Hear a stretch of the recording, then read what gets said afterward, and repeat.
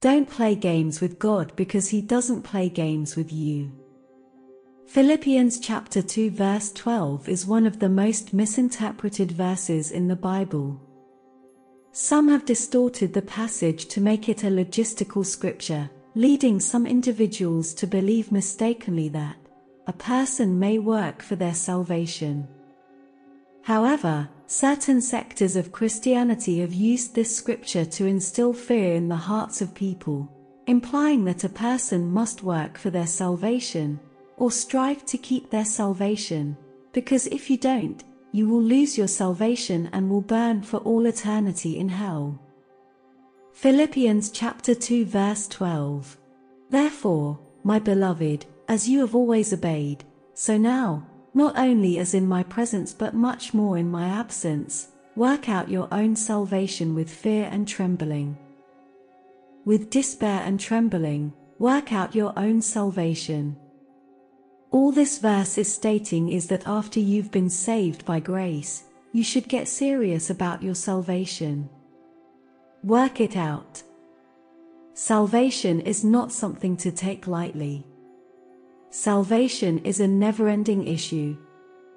It is something that literally saves hell-bound people and shifts the trajectory of their everlasting life from hell to heaven. Paul is not urging them to work for their salvation in this passage. You can't earn it. He is asking people to take their salvation seriously and for it to be obvious. With fear and trembling, work out your own salvation. Live a life that is a testimony of your salvation. When you are born again, God has done tremendous things in your life. God has placed His Holy Spirit in your life. He has placed His kingdom inside of you. Now, work it out. What God has placed inside you, work it out, so that it may show. Your salvation is on the inside, make sure it shows on the outside. You have a spirit that is now alive to God, alive to the things of God. The Spirit that is alive in you, now allow it to work out into every area of your life. This is the Christian faith, brothers and sisters. Matthew chapter 5 verse 16. In the same way, let your light shine before others, so that they may see your good works and give glory to your Father who is in heaven. With dread and trembling, work out your own salvation. Live a life that values your salvation. With dread and trembling, work out your own salvation. Do not fall in love with sin. Don't let your flesh rule over you. With dread and trembling, work out your own salvation. Repentance and the pursuit of righteousness. But what exactly does fear and trembling mean?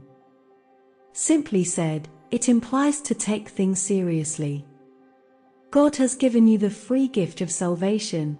Cherish it, love it, and let the free gift of salvation that has been put in you to spread throughout your life. Every good and perfect gift is from above, and comes down from the Father of lights, according to James chapter 1 verse 17. With whom is no variableness, neither shadow of turning. Of His own will begot He us with the word of truth, that we should be a kind of first fruits of His scriptures. The Apostle James described God in a very accurate way.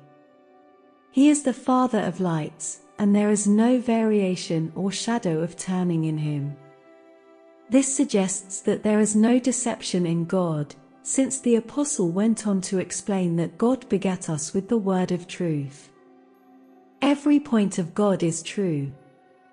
God does not lie, nor does He play tricks on mankind. Albert Einstein once observed, God does not play dice, and I wholeheartedly agree. Our God is a man of high integrity. When He says, He will undoubtedly bring it to pass. That is why the Bible says, the word of God will not return to Him unless it has accomplished the purpose for which it was sent. The word of God is yea and amen. God will not say yes when He means no, and He wants us to relate with Him in the same manner. God doesn't play games with anyone, so no one should play games with Him. God told Eli that He will honor those who honor Him and will despise those who despise Him. In 1 Samuel chapter 2 verse 30, if you honor God, He will honor you in return, but if you try to play games with Him, be set for the worse. James chapter 1 verse 13 says, "Let no one say when he is tempted, I am being tempted by God, for God cannot be tempted with evil, and He Himself tempts no one." This demonstrates unequivocally that God does not play games with anyone. God cannot be tempted by evil, and He will not tempt anybody else with evil. He interacts with us with complete honesty and integrity, and He does not expect anything less from us as His children. Many churchgoers are misusing God's intellect and have not completely surrendered to Him. They are simultaneously serving both God and the devil. Meanwhile, according to the Bible, we cannot serve two masters. Malachi chapter 1 verse 6, "A son honors his father, and a servant his master. If then I am a father, where is my honor? And if I am a master, where is my fear?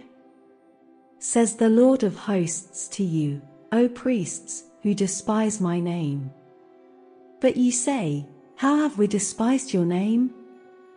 You are either a God's child or a devil's child.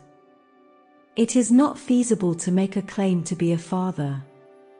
Here, God is asking a question. Where is our fear and honor for Him if a father deserves respect from his son and a master deserves honor from his servant? If we respect our bosses at work, God deserves much greater respect from us. God will not share His glory with gods created by us. God wants us to recognize that He is God, just as He did in the Old Testament.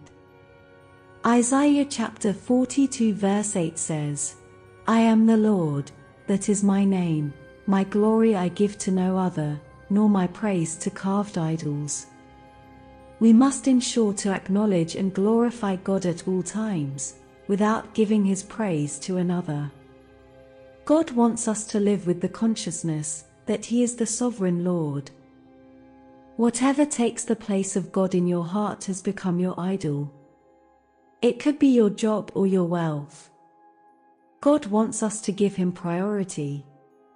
He wants us to seek Him first.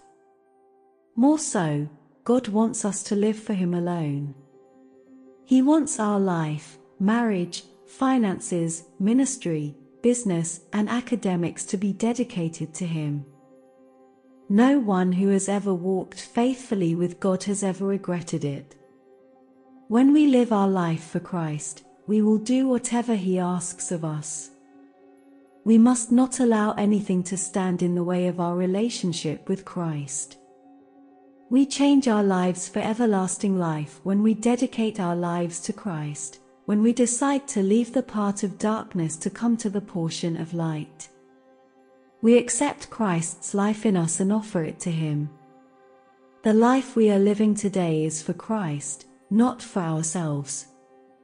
If you are living for Christ, you will not have any hatred. If you are living for Christ, you will not be bitter. If you have the life of Christ in you, and you are living for Christ, you will have the power of God in you because the life of Christ is filled with the power of God. You need to know that you as a Christian must have the life of Christ in you, and you must live for Him.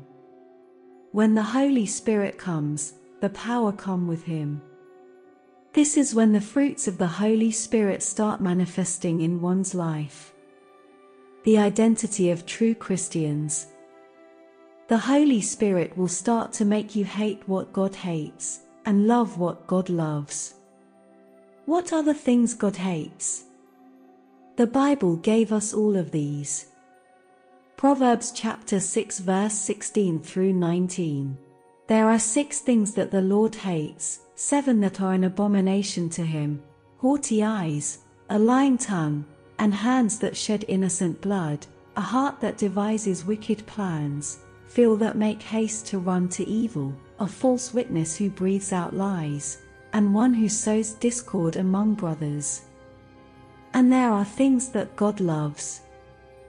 When you are filled with the Spirit, the fruits of the Spirit begin to take shape in your life. Galatians chapter 5 verse 22 to 23. But the fruit of the Spirit is love, joy, peace, patience, kindness, goodness, faithfulness, gentleness, self-control. Against such things there is no law.